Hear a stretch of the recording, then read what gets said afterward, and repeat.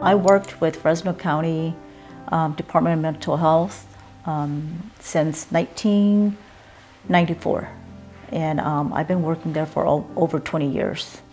I work with different populations. I work with, you know, the Hmong population, Laotian, Cambodian, all the Asian populations, and other ethnicity as well.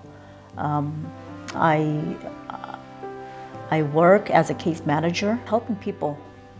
I like working with people, so I enjoy working with people, and mostly I like to run groups because you hear different stories from different people, and you know, afterwards you feel like, you know, there's something that everybody share their story, so it makes you feel like you're able to help some, and then other people feel like, oh, I'm not alone because they also have the same problem as mine, you know. People come in there and they share their story, and it just makes others feel like they're not alone. June of 2018, and that night I was taking a shower, but when I got to my underarm, I felt a little tiny bump. It was very hard. I didn't know what it was. At first I thought it was like a hard pimple, but then I didn't think of anything. I just kind of, you know, do my normal things, and then maybe 1 or 2 weeks later I had a doctor's appointment with my primary doctor, and it was for my physical. So she did the exam also, and she felt it. And that's when she told me that I would have to go get a mammogram just to be sure that it's not cancer. And she sent me to Clovis Community, and I got the mammogram. The nurse that was assigned to me told me that it was actually a nurse and a doctor that told me that I was cancer positive, that it's cancer. And at that moment, I didn't know what to think or how I was feeling. I wanted to cry, but I couldn't cry either because I was so scared, and I felt like, is this gonna be the last? You know, I don't know, I just thought I was gonna die. The doctors that I met with, they didn't tell me, but it was the nurse that was assigned to me from Clovis Community. She told me that she was a cancer survivor herself. She also had breast cancer. So she, after talking to her, I felt like, you know, she wasn't just trying to support me emotionally, but she really went through it, and she knew what I'm feeling, you know. She tells me that if I have any questions, I can always call her. She's assigned to me, so I have her number. If I have any concerns, or questions, I can always call her, and you know, she follows up with me too. A lot of the staff that works there have cancer.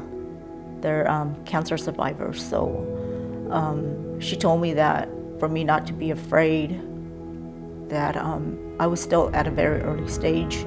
After that, they set up an appointment for me to go meet the whole team at Clovis Community again. And I went there, and they sent, they have the surgeon, they have 2 oncologists on site, and the nurse that was assigned to me from Clovis Community. So it was like a whole team, and they explained to me what their job is and what they're gonna be doing with me. And so they introduced themselves to me and just kind of explained what they will be working with me. I felt like they were very supportive. I'm still at the stage where they can help me, so they were willing to work with me right away. I was just afraid to hear that they can't do anything, but you know, after meeting with them, I felt like I still have hope. So that's why I was willing to let them treat me. 2018, that's when I found out that I had cancer. And then my appointment for surgery was July 26, 2018. So that's when I had my first surgery. And then in August, I had a follow-up 2 weeks after my surgery with my surgeon. And then that's when she told me that she wanted to do the second surgery, just to make sure that she got all the tissue out. When I started the radiation, what they did was they had like a mold that was made just from my body. And at each time when I go in, they would have me lay on that mold.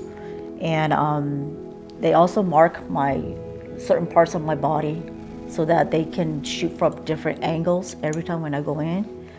And from there, I have to say that the process was not painful at all.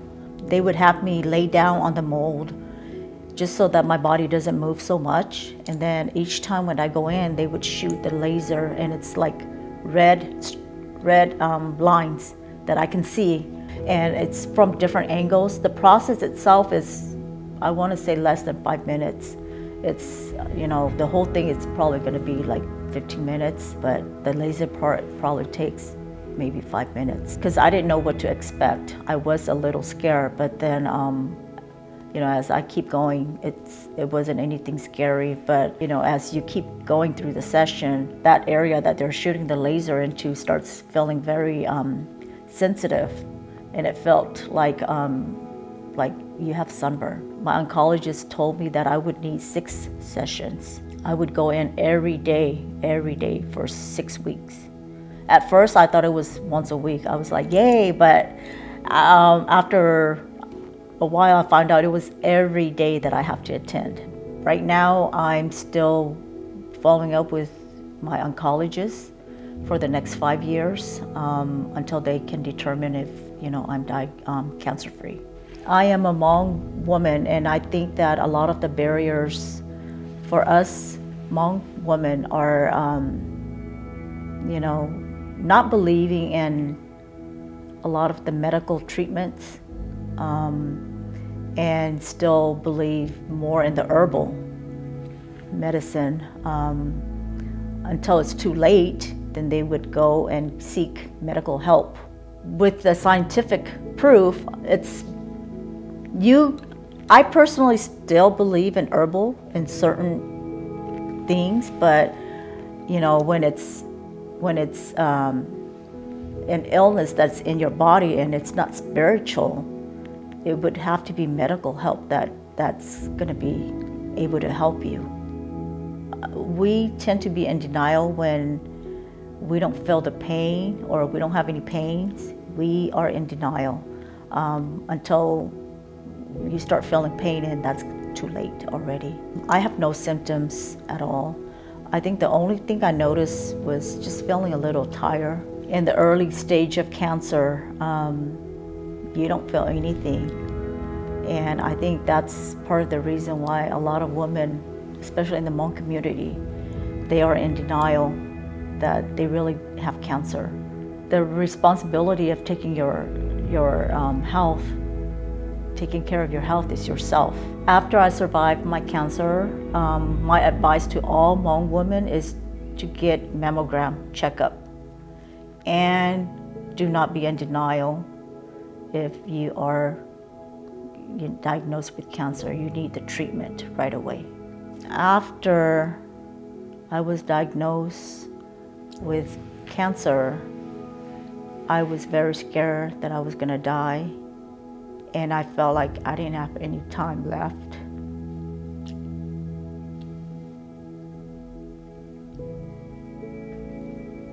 I thought I was gonna lose everything, my family, my children.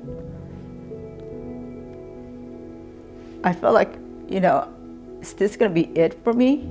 I still have a lot to do that I still haven't done. I haven't seen my kids get married. I didn't have any grandkids yet. And at that time, I tell myself, I need to do everything to cure this cancer because I don't want to die yet. I'm still too young. I'm not ready to die.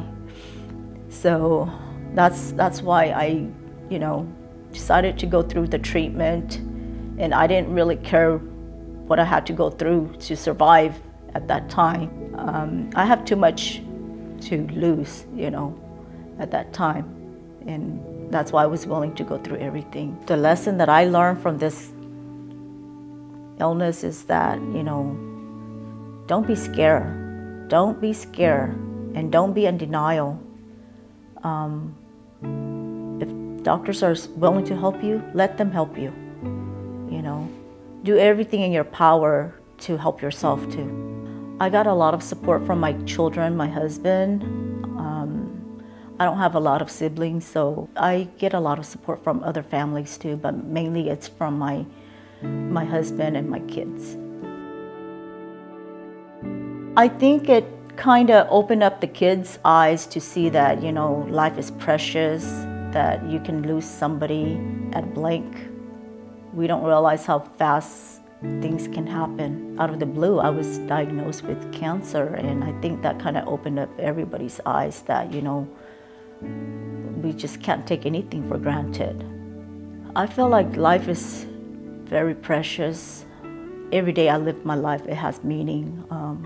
I'm not just living that, you know, day by day, like how I used to, but now it's like, I feel like, you know, my life is getting shorter and shorter, and I'm getting older too, so I just, you know, it has more meaning to me, and I try to live the best that I can and enjoy everything as if there's no tomorrow.